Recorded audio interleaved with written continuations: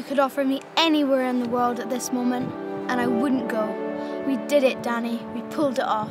Doesn't that make you feel good? Terrific.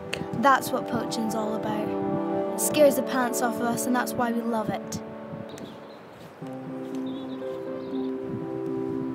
Oh look, there's a hawk. His last chance for supper tonight. He'll be lucky if he sees anything now.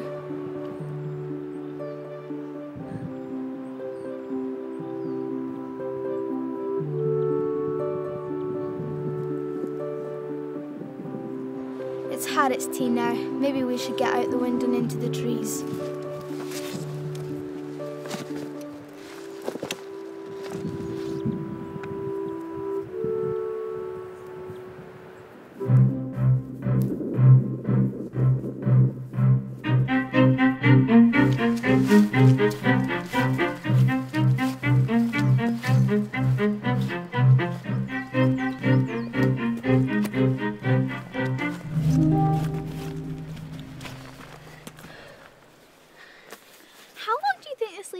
Will take to work.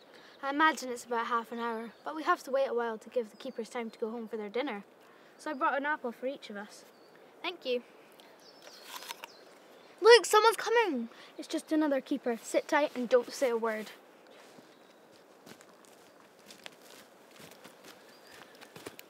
Good evening. I know you. I know the both of you. You're from that village station down the road, right? What are we playing? 20 questions?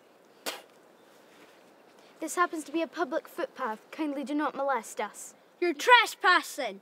I could report you for that. No, you couldn't. I see you broke your foot.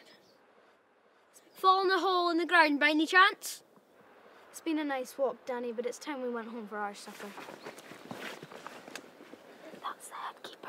His name's Rabbits. Do we have to go home, Dad?